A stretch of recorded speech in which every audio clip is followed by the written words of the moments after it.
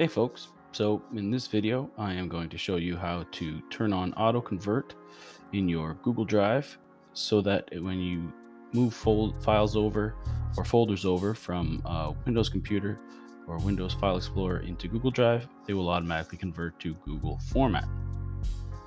To start with, you need to be in Google Drive. Once in there, you want to make sure that you're in your DDSB Google Drive and then click the settings cog. From there, choose settings. Near the top of those settings, you'll find the convert upload setting. You want to make sure that checkbox is turned on. With that turned on, it'll automatically convert any uploaded files to the Google format. Make sure that is checked on and then click done.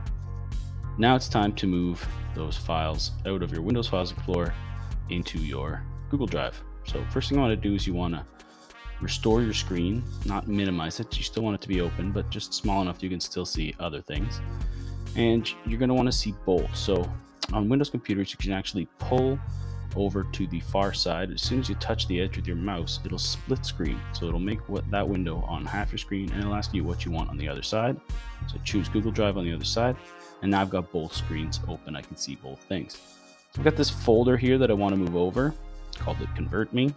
Inside of that folder, I have a Word document. I have an Excel spreadsheet, a PowerPoint slideshow, and a PDF file. All those files I want to put into my Google Drive. I could move them one by one, but it's a lot quicker and easier to just move the entire folder. So all I need to do is find that folder in my Windows File Explorer, click and drag until it's over on top of my Google Drive.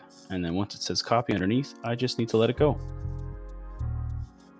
Once I drop it in there, it will automatically start copying those files over, and as it does, it will convert those Microsoft files over to Google format. So you can see it's created a folder of the exact same name, and depending on how big your files are or how many files there are, this may take anywhere from a few minutes to hours if it's a huge amount of files you're moving over. Sometimes it only takes a few seconds.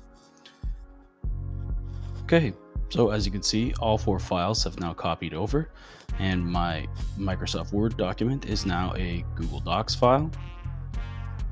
My PowerPoint file is now a Google Slides. My Excel spreadsheet is now a Google Sheet.